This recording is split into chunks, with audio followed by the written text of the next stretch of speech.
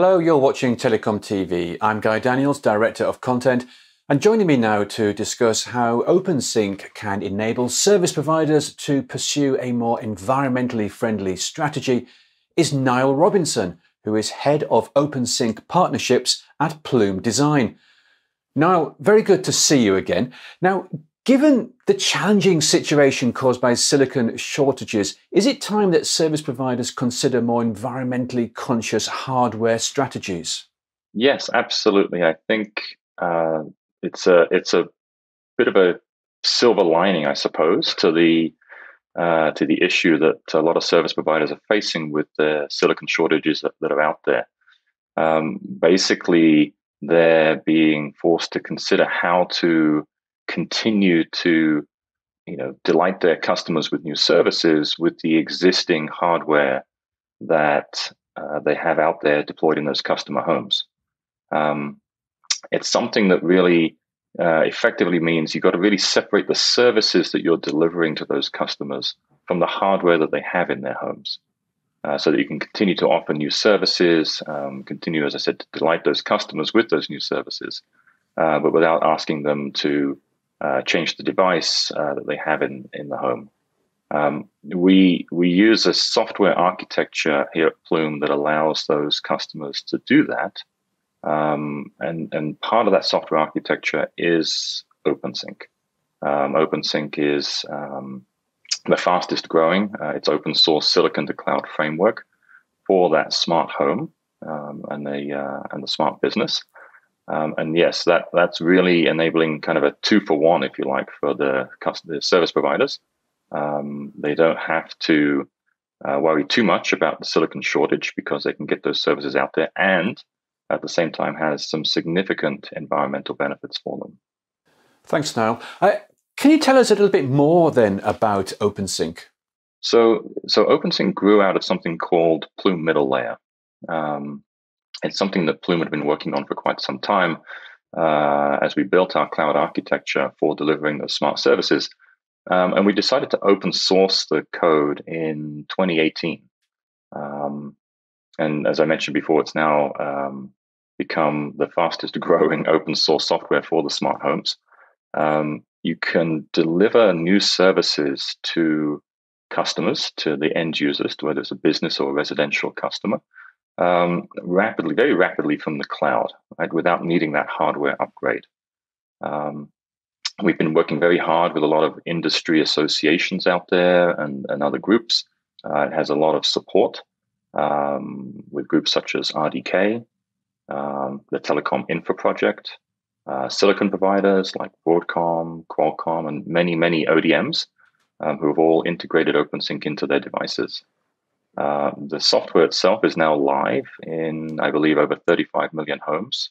And it's actually helping over 1.2 billion client devices live a better Wi-Fi life, as I like to put it, giving them excellent connectivity and keeping those customers happy and safe and secure. Great, well, that's what we all want to hear. Niall, can you tell us specifically, though, how can OpenSync enable service providers to pursue this more environmentally conscious strategy? Yeah, so if you're able to, upcycle that CPE, right? So it was deployed maybe 2-3 years ago. That piece of equipment in the customer home or the small business, if you can upcycle it and deliver services on that device that it wasn't intended to support when it was first shipped out to the customer, then you don't have to have that device, taken out of the customer home, and basically, recycled or thrown away. You also don't have to have engineers doing any kind of an upgrade in the field. So you end up with extending the lifetime of that hardware, extending the lifetime of all of the technology that's inside that machine, the expensive chips, the expensive metals that are all inside there. You're going to reduce scrap. Basically, you're reducing landfill by extending the lifetime of that device. We have an excellent customer example that I like to use. A large customer of ours in Europe, Liberty Global, launched with Plume a couple of years ago. And they're now operating millions of homes with their customers, delivering services from the cloud. And they didn't have to change a single device. And that was OpenSync working across multiple different ODMs, multiple different chipsets inside there, all delivering the same services. So that target, that goal I set at the start for what you want for separating services from hardware is exactly what Liberty Global did. And they've extended the lifetime of all of those millions of CPEs that they've actually deployed over the years, massively reducing their impact on hardware churn, if you like, over the lifetime of that equipment. So to conclude, how can the cloud assist in creating a green network? People often associate the cloud with AI or machine learning. And we use that very heavily. The cloud is learning from those tens of millions of homes that we manage, continually learning how to build a better Wi-Fi network, how to manage new devices that come into the network. And what we've seen is a dramatic reduction in things like truck rolls, having to go send a technician or an engineer out to support a customer's issue. In studies that we've done with some of our largest customers, we've seen truck rolls reduced by 2/3, which has a massive environmental impact if you're not sending people and trucks out there to support that customer issue.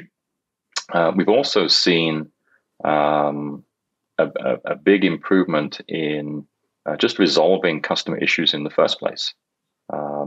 So all of those sort of feed into the ability for the cloud to really reduce that environmental impact simply by keeping the machine running at its optimum point, using that AI and machine learning technology to deliver that excellent customer service.